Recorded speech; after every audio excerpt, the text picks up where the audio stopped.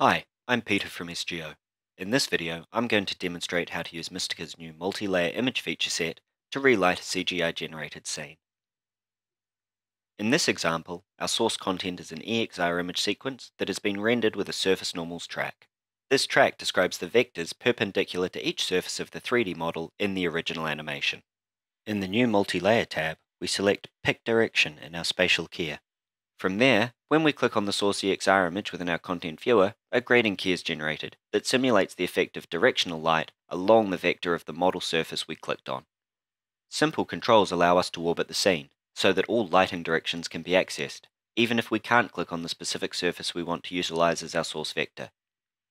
The key generated by the spatial keyer is fed directly into the current color grade vector as a grading selection. Alternately, the key can be exported as an alpha channel for more generalized use within Mystica's effects palette. So, there we have it.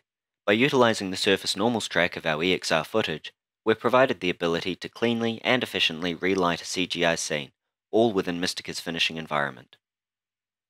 If you want to learn more about Mystica's powerful new multi-layer image feature set, make sure to stop by the SGO booth at NAB 2014 for a full preview of Mystica version 8.0.